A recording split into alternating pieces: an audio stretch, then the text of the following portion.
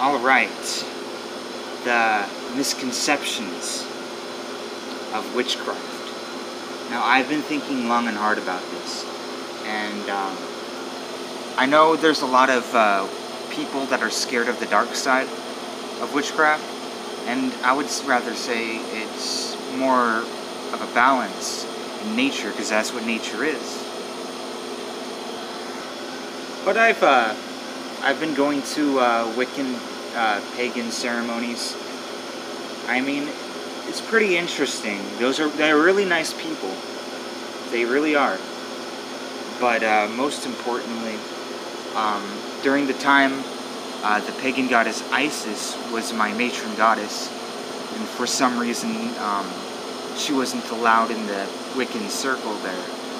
I've been questioning why, whether or not she was like too dark or too evil. I kind of just thought about it, and I came across a quote. I happened to pick up the book a while later, and it was a quote, and it was a book by Anton LaVey, and he said, "The Wiccans will shield themselves to protect them from their own deities, call them up and protect themselves from them and stuff." The more I think about it, the more that tends to make sense. And there's a whole bunch of stuff, misconceptions in witchcraft. But I don't think I can talk about that many, other than a lot of white witches out there seem to be anti-necromancy, or the necromancies are the enemy of the goddess, or something like that. But I know this because I've looked it up and I've researched it. But Hecate was the goddess of witchcraft and necromancy. I've thought about that for a while. And, you know, some people do misconceive it. I've been working solstices, solstice magic, bay leaf burning, Samhain rituals with the veil. I've been doing that for like a good year or two. And then I kind of just figured it out, mostly. Because my matron goddess, Isis, the goddess and mother of Horus, and the Egyptian goddess, she wasn't even allowed in the circle once they cast it. There was another ritual I did a little later on. We did the calling of the four corners, the guardians of the four towers. They said it was Wiccan, but in actuality, that's a little dishonest, because that originated from Aleister Crowley. He wrote all those rituals for his Golden Dawn, and it's something definitely to look into. But I have come across white witches that were scared of necromancy, and they acted like, oh well this, oh well that. But in reality, there's actually a matron goddess of necromancy to talk to the dead. If it's not your type of magic, don't say it's against the goddess at all. You know, there's a lot of good sayings on this earth, and that is, do not reveal it all. And yeah, I've actually gone to Wiccan events. I've had practice with them. I made good friends with some of them, and we definitely praised the moon and all that. Even on the solstice of last year, there was a ray surrounding the moon on the night of the ritual while we were bay leaf burning of our troubles of our past. And it's really all it is. It's just nature worship, love, support for family. It is a new dawn type of religion, a new age religion. There's a whole bunch of stuff you can go to new age shops for.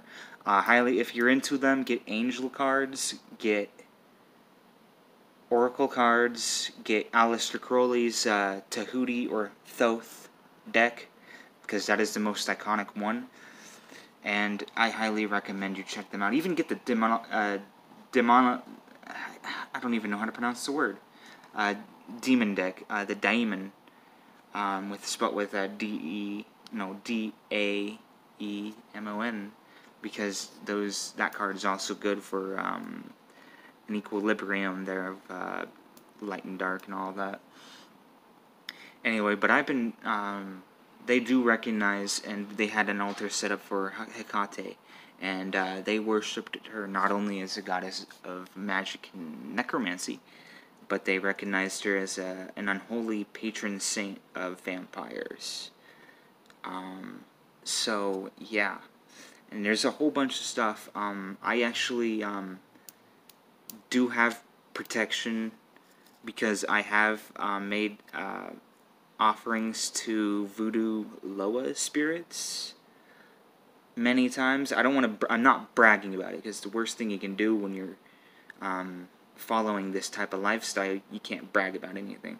And that's some of the biggest advice I have for people that want to get into it, or are into it, or know about it, is don't brag about it. Don't brag about it at all. If you are invincible, or you are very powerful, just accept it. Don't brag if you are.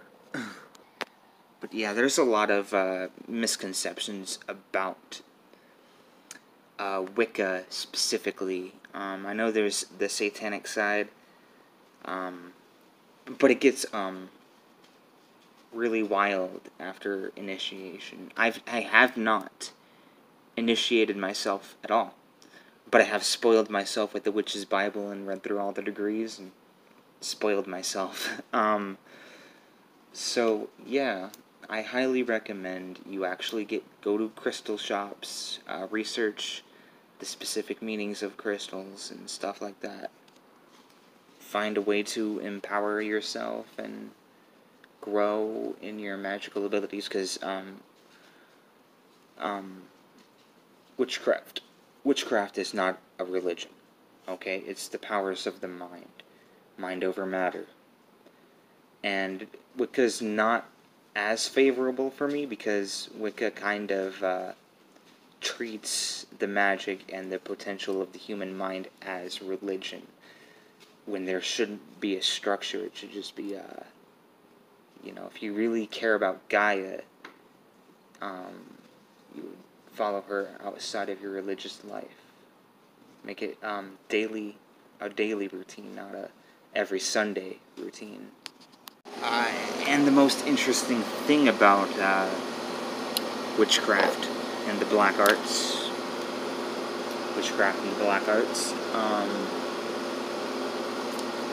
is it has been expanding, I think, ever since the early 2010s. New models and new descriptions. It's kind of like an evolving bubble. I can't really say the name of these authors or anything like that, but they're coming up with revolutionary models of practice and new ideas. So